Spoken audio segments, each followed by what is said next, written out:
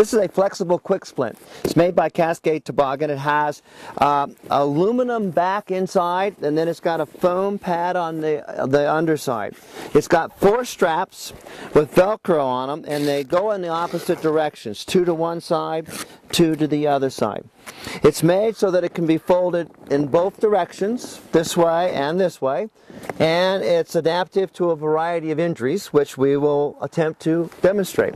First of all, we will demonstrate an injury to the lower part of the foot, the ankle or tib fib, something below the knee. In this case, we want to support the ankle and the knee joint, both above and below the injury. So we support the injury, slide the splint underneath to get it up above and below the joint, set it back down. And then we can pull the splint together, and then as one person holds it, the other person, starting at the top, applies the straps. As firm as the patient can handle. Is that firm? Okay. Okay.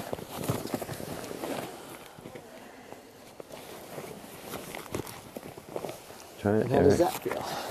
Okay. Okay. Okay.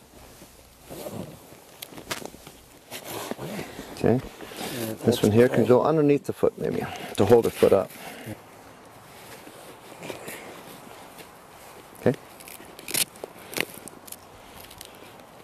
There you go. How's that feel? Very good. Lightweight, easy to maneuver around, and it wraps around the leg so it doesn't stick up high like the wooden ones used to. Much easier to pack. Try and use this to splint a knee injury, in which case the patient does not want to allow us to straighten the leg, so the knee is going to be flexed. First of all, we need to have some padding underneath the knee, so let's grab a blanket.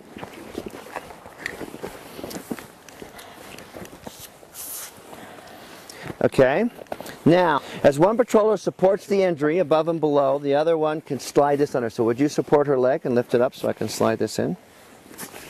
Again, we need to get it as far in as we can. Okay, now I'll support that, stuff the blanket underneath there to pad. Soft, gently. Fill the space in. How's that feel? Okay, and there again, as one patroller holds the splint together, the other one starts at the top and works their way down, fastening the straps. Careful there.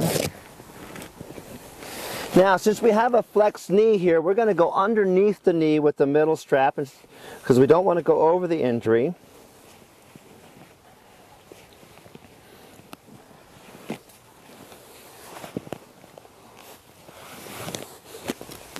Okay.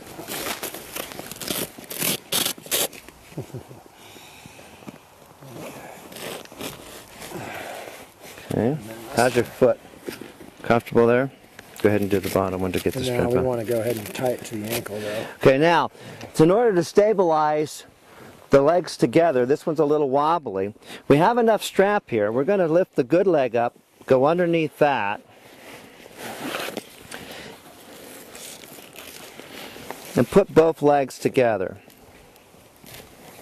so that the one leg has helped splinting the other leg. And now we have a pretty stable package so that everything is fairly tight together. And then we would load her into the sled like that. That feel pretty secure? Okay. All right.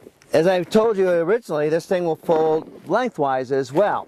And a lot of times a patient will be wanting to be loaded in the sled sitting up. If they have an upper extremity injury of some sort, we don't want to lie them down.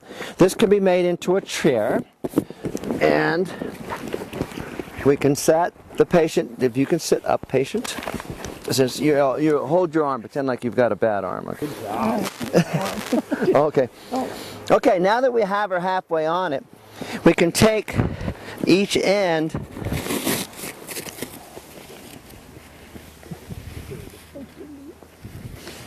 That bad because your leg is not hurt. Okay, we got it. All right. And that's. Can you lean back? Yeah, let me get that a little better so I got that. I put the other one together too, just to keep the strap out of the way. It's pretty comfortable. Yeah. And so it works like a Crazy Creek chair or one of the other kinds of chairs. And then as the patient is in that way they've got back support behind them. And that's fairly adjustable for a variety of sizes of people.